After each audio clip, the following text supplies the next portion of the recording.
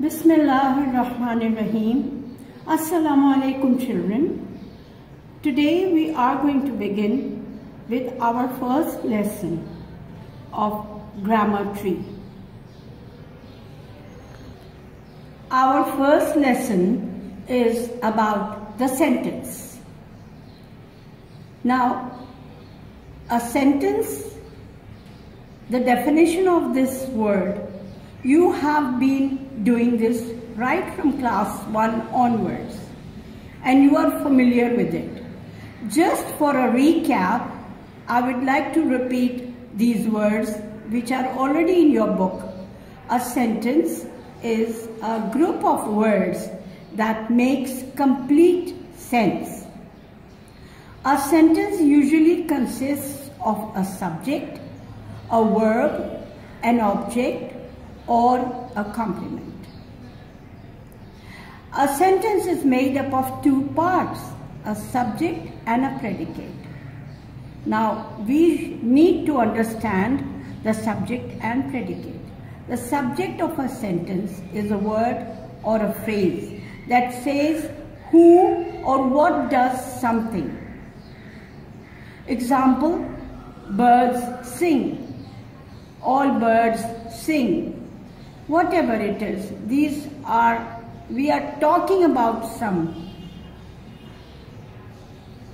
So this is a subject. But the predicate is that part of the sentence that says something about the action of the subject. What actually the subject does is known as the predicate of a sentence. The predicate may have a single finite verb or a verb with an objective, adverb, complement, whatever. Example, Lions Road, she plays the guitar in the school choir. There is a verb, there is an object, guitar, plays the verb, and adverbial phrase, that is in the school choir. Now this was the basic introduction that I had to give to you, but let's focus on the different kinds of sentences. Now that we all know that sentence is a group of words which gives us a complete sense, but kinds of sentences are based on their meaning. They are of 5 kinds. The first one, as it is mentioned in your book, it is declarative sentence, or we can also call them as statements, which tell us something about something. Interrogative sentences, which are questions. Imperative sentences, which are either request or command. The fourth type is exclamatory sentences, that is exclamations, having exclamations in it. The fifth one, optative sentences, in which we show our wishes or desire. Now children, as we have already mentioned that there are different kinds of sentences, let's go in detail to understand each one of them. To begin with, declarative sentences. Declarative sentences, that is, they declare, they make statements of some kind of observation. But in these declarations, we have 2 different ways of giving statement. One is affirmative, which we can also say they are positive sentence. The second one is negative, in which we are using negative words like don't, do not, doesn't, didn't, haven't, have not. All these are negative, okay? The book is right in front of you on page 1. Please focus on that. The very first example that they have given us of affirmative sentence is, I like chocolates. She likes mangoes. Is it clear? But when we are giving negative sentences, they give us a negative word. The example is over here. I do not like ice cream. She does not like mangoes. These are negative because we are using no, not, never, whatever. When we are using these words in sentences, they become negative. Previously, when we were talking about the statements which were affirmative, they are positive sentences.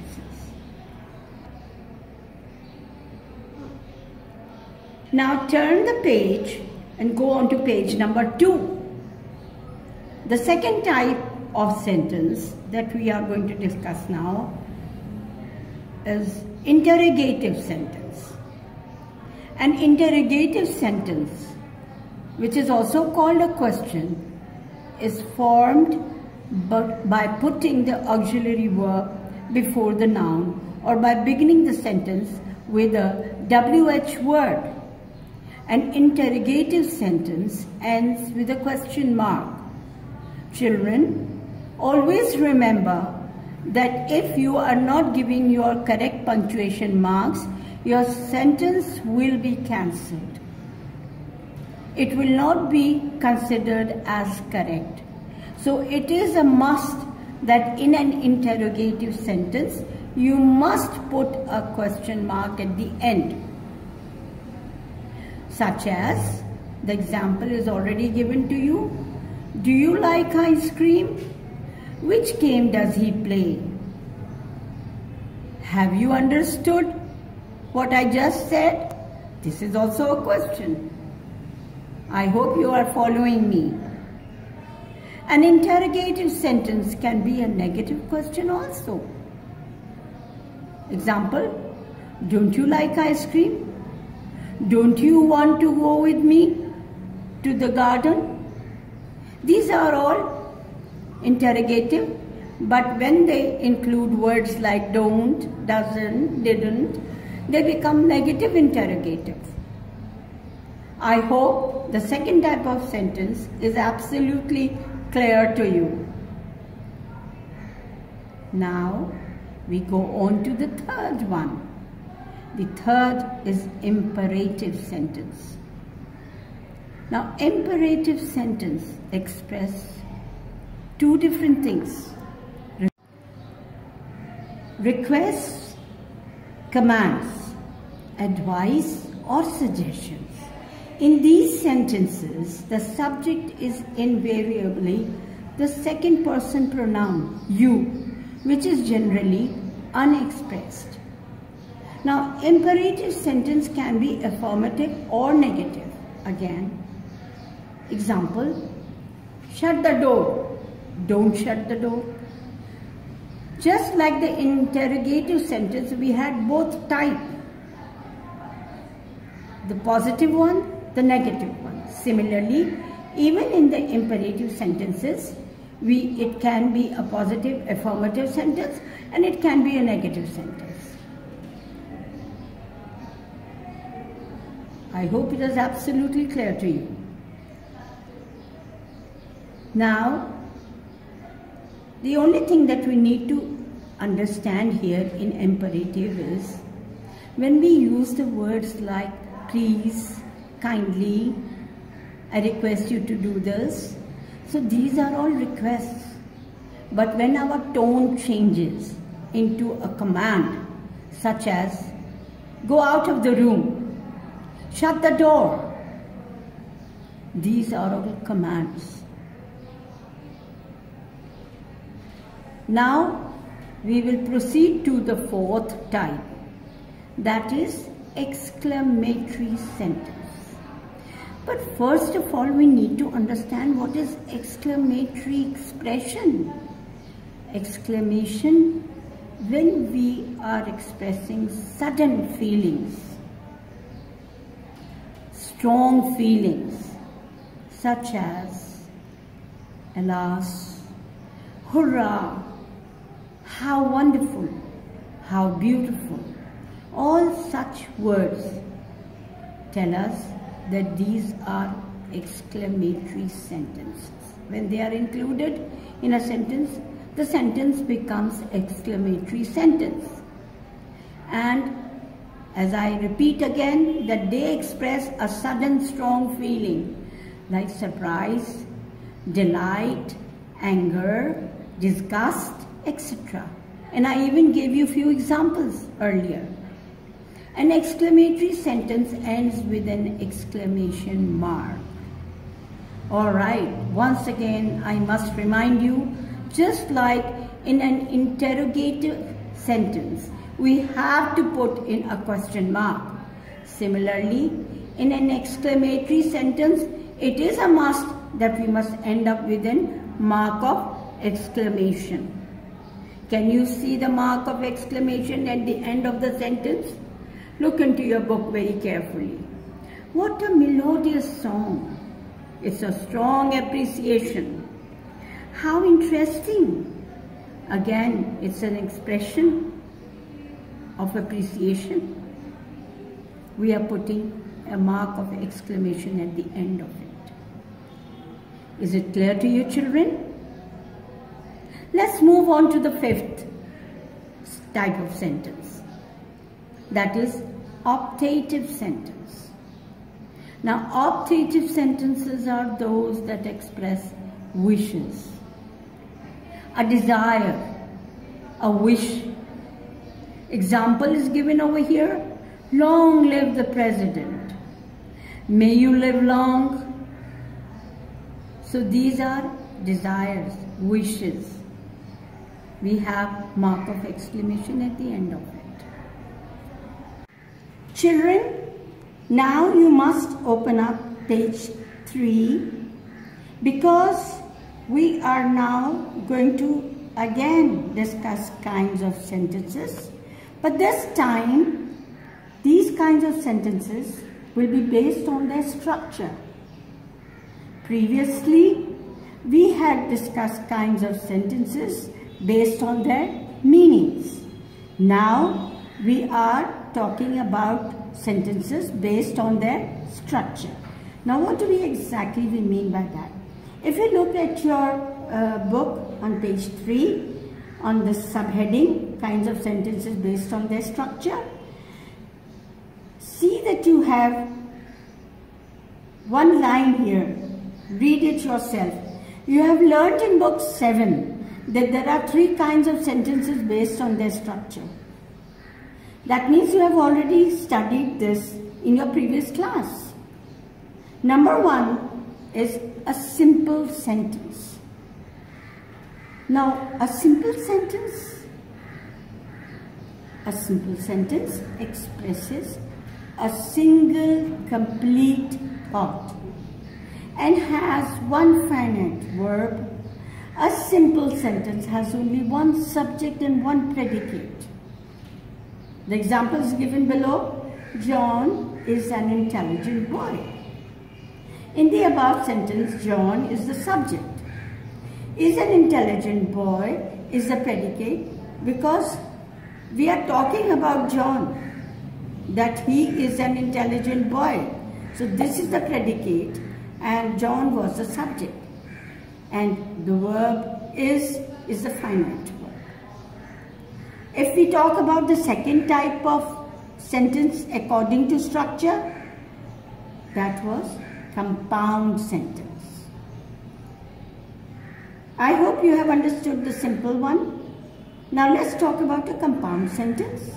A compound sentence has 2 or more coordinate clauses. Now what do we mean by this? The coordinate clauses are independent clauses. They are of equal rank and convey the complete meaning or sense by themselves. For example, I didn't like, this is a clause. The food, I didn't like the food. This is one clause. But I ate everything. This is another clause. The above sentence consists of two independent clauses. I didn't like the food and I ate everything. This is absolutely clear. These clauses are independent. If you look at them, they give you a sense, a meaning independently, and can stand on their own to convey the meaning. They are connected by a coordinate conjunction, but to form a single sentence. Now we come to the third kind of sentence based on structure, that is complex sentence. A complex sentence has only one independent clause, and this is called the principal clause, or rather we can even say the main clause, and one or more dependent clauses called the subordinate clauses. The subordinate clauses are dependent on the principal clause to convey the meaning. That means, let me explain, that a complex sentence will have one main clause and it will also have subordinate clause which is dependent on the main clause to give a complete meaning. Now example here, we rushed inside because it started to rain. This sentence also consists of two clauses. Number one, we rushed inside, which is the main clause. Because it started to rain, this is the reason here, which is a subordinate clause. The subordinate clause in this sentence is dependent on the main clause to convey its meaning. Therefore, this sentence is a complex sentence. Children, I hope you have understood the kinds of sentences. Let me recap the entire lesson for you in a couple of sentences. For example, first of all, we did kinds of sentences which were based on their meanings. And there were 5 kinds of them. Declarative or statements, interrogative or questions, imperative, which means requests and commands, exclamatory sentences, which have strong feelings in it, and we have an exclamation mark at the end. Last of all, optative sentences, which are strong desire.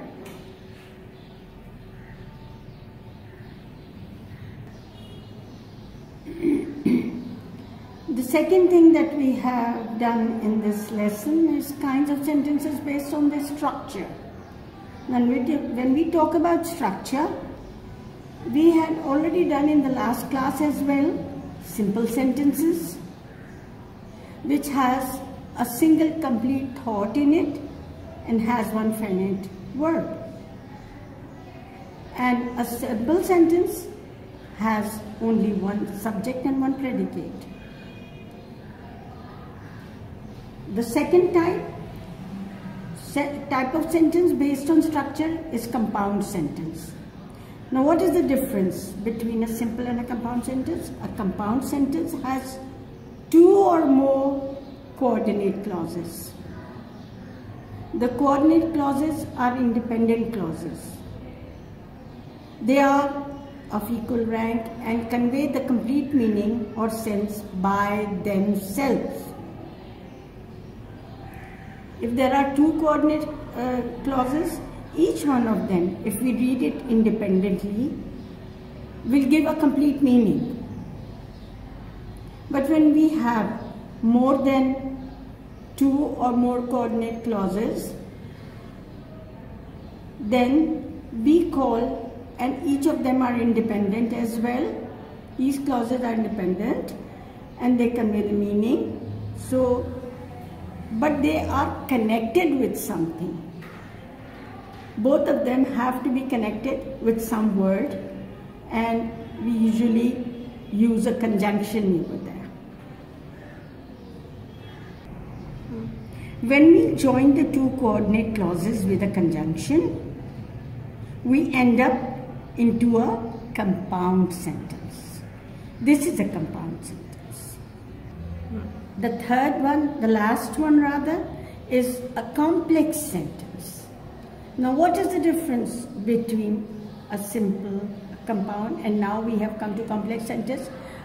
What makes up a complex sentence? A complex sentence has only one independent clause. Only one independent clause, which we call as principal clause. We can also call it as main clause. And besides this, we have one or more independent clauses called subordinate clauses. The subordinate clauses are dependent on the main clause to convey the meaning. Is it clear? So we have reviewed all these sentences by virtue of their meanings and secondly by their structure. Now children, we will start with our written work. Alright children, now we have come to the written part of the lesson. You have understood the kinds and types of sentences. We are going to begin with exercise A. Open up your book on page 2, exercise A. Let's read the caption first. Rearrange the following words in the proper order to make meaningful sentences. Use the appropriate punctuation marks where required. Children, if you see party, nice, at, time, had, she, the. Now we have to make a meaningful sentence by putting these words into proper order. Such as, I am going to write on the board the first answer for you so that it will be a kind of guideline.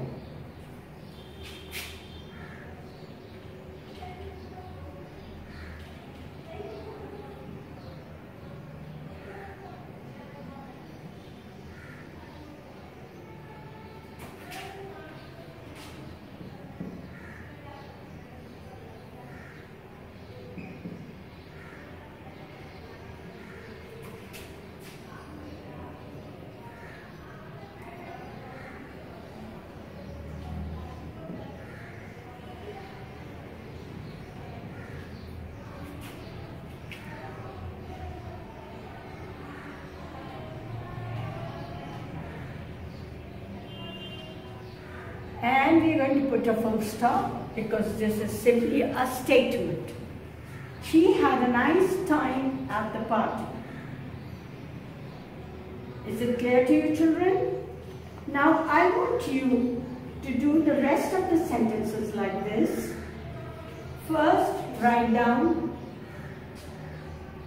the words as I have done in the first. In the second line, you will write down the answer of that. Make a complete sentence. Is it clear to you, children? Alright. Children, as I told you, we have started with exercise A. I have given you the example.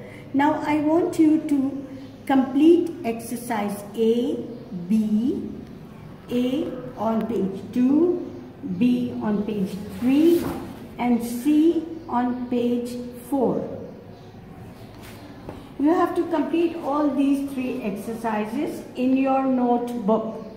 I will also show you your notebook how you are going to begin your work. This is your notebook. Open it up. On the very first page, you have index, which you are going to fill first. As far as page number is concerned, I will show you from where you are going to number your pages. Turn the page again.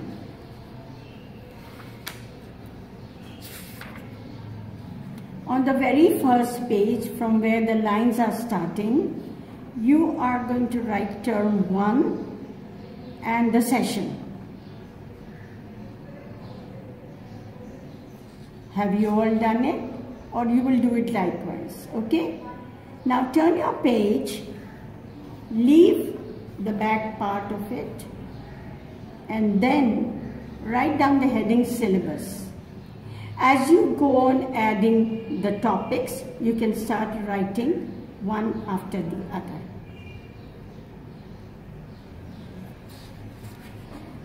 Then your actual written work should begin from here. You will write down the date first and write down the topic.